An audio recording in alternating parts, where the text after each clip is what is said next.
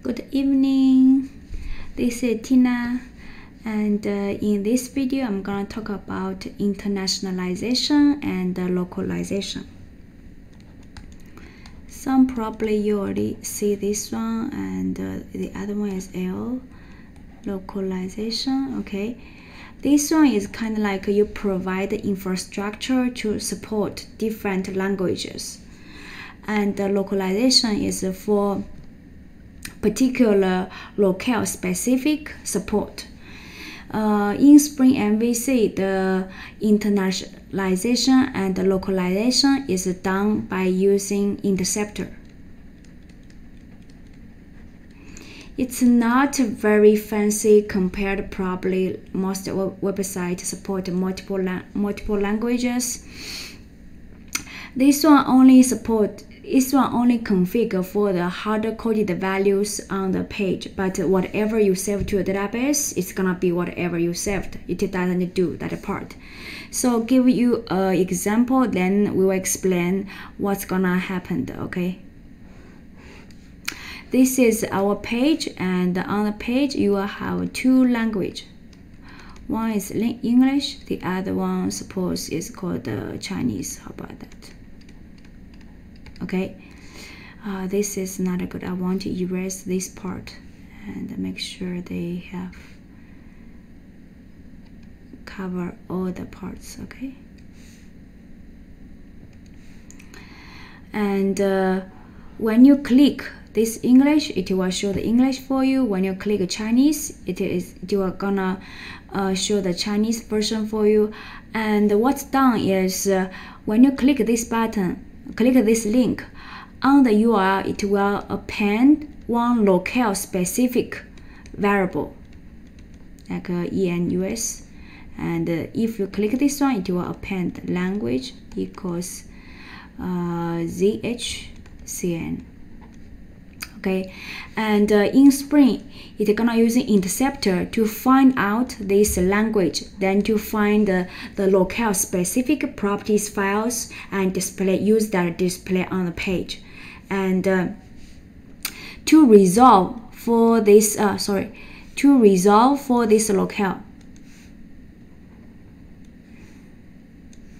to resolve for the particular locale in Spring MVC, you have three ways. The first one is a browser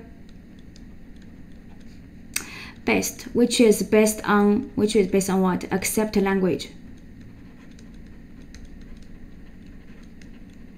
What that means, because we are using browser to access our website, and the browser will form the browser will form the HTTP request for you, and inside the HTTP request it has some header called accepted language, and if here specify is ENUS, then it will grab English version for you. If it's your operating system is Chinese, then it will have accepted language is ZHCN, so it will grab Chinese version for you. So no matter you config or not, if you don't config anything, by default it's gonna using the browser based. Okay, you don't need to config. If you want to override the default locale, you can make a change on the browser based configuration. The second one is using session based. Okay, for if you want to have this specific one, you have to do some configuration. I will show you in next video. And for this one, when the first time you access using the browser access the website, it's gonna using the browser default one, right? Okay, and then if you switch, click the Chinese, and for the following request, it will always give you the Chinese version because it's in the current session. But if you close your browser and open again or using another browser, it will always using the default one. And when you switch for the continue or consecutive request, it's gonna using the one you choose. So this is session based. Last one is gonna be the cookie based. Cookie is saved in the browser, okay? And you can specify what kind of cookie name you want. You can also specify the expire date of the cookie. Do the configuration in the inside when you specify for what kind of locale resolver you want. And if you are using cookie based, the first time still we are using the default one, and then when you switch, those locale will be saved into your browser. And suppose you set the maximum age is 2 days, so within the 2 days it will always using the one only use the locale and the value you set in the cookie. If it's 1 day, it's gonna one day. If it's like 1 week, it's gonna be 1 week. Okay, so we have 3 different ways to tell what kind of ways you want to resolve your locale. Okay, browser, session, or cookie. And what does interceptor do in this case? Interceptor do is to find this parameter you are trying to use. Okay. You are using you have to configure which kind of parameter you will be used for this locale. And every time when you make a request, the interceptor will process a request, see what kind of locale you are actually requesting. Then he will provide a proper message inside your HTML files. Okay. After config and inside your JSP, suppose we have an index.jsp, and if this index.jsp or any other JSP, you have something like suppose let's using user.jsp. Okay, so we can do. Okay, let's use user.jsp. Suppose here you have something called add, like have h1, add a new user h1.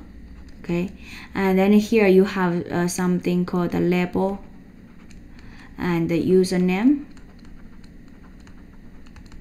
and here you have input, and name is equal something. Okay, and here you have another, you have a label, the closing tag. Let's do one more. Okay, label, you have password. Okay, and here you have input type equals password. This one, let's give a name here, password, and you have the name, yes, equals pwd. And here you have a form. Okay, and you have another form here. Okay, no deleting forward slash. Okay, and here you have the submit button. Okay, and if you want to do internationalization in your JSP page, you cannot have those kind of hard-coded values. No hard-coded values, because when you have hard-coded values, then to do internationalization, you have to give another copy of the exactly same file. Just those values are localized, right? And that's not good, because you kind of like repeat the code in different files. So if in Spring MVC way to do the internationalization and the localization, what's gonna do is all those hard-coded values, will be in the properties files. So you're gonna have properties files, which will be like suppose we're using message.properties file, and this is default version. Default version in my case gonna be the English. Okay, you're gonna have something called the key value pair, title equals add a new user. Okay, and you have a username. This is the key. You are using username and colon, and you have a password. This is the key. key using any value you want, and the value is gonna what you want to display on the page. Okay, and this one. So in this case, I'm gonna using this 3 key to replace here, here, here. And later on, if I want to provide for Chinese version, you can just add another messages zhcn.properties file. And you using the same key, but here you using the Chinese. Okay, Chinese add a new user. What's a Chinese? Okay.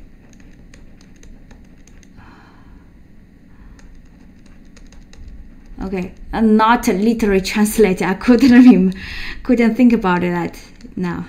Username, you using Chinese username. Username, this one. This is the correct one. Okay, sorry. Okay, this one is wrong. Sorry for that. Okay.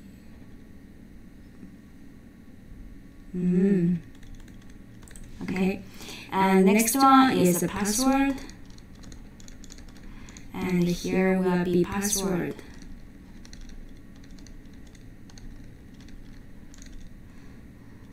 Okay, so that's it. And then what that do, when you switch here EN, US, and the HCN, the interceptor will find the proper message EN, US, and message ZNCH properties file and use inside the GSP. In your GSP, you also need to get rid of those hard-coded values, right? How to get rid of? You using Spring message. There's something called a Spring message, which will resolve the key based on the code. You put it here, it will display the value on the page. Okay. For this one, add a new user using code. Code is to find the key. And you give a title. Okay. And then you can also give default value. Suppose there's something you didn't specify in the message.properties file, then you're gonna using the default one, which is a text. This one is gonna be default. If you cannot find in the properties file, it will using the default one here. Okay, like this, and corresponding to this one, then using Spring message. This is a Spring tag library, and using code. And you give a text, and suppose you give a username. Okay, this is a default if you cannot find. And the code for this one will be this one, username. Okay, then you give username here. And the last one for the password. For the password, you just using Spring message.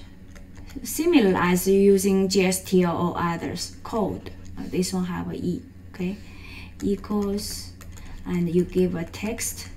Text, suppose you call PWD, then it's gonna be PWD. If you cannot find, if it find, it's gonna using the one inside the properties file. So this one is password. So here will be password. Make sure in your two properties files the keys match. Okay, the keys match. Otherwise, in Chinese version it cannot find. Then it's gonna using the default one, password PWD, like this. Okay. So that's all the things about the internationalization, which is a very pretty simple implementation inside the Spring MVC.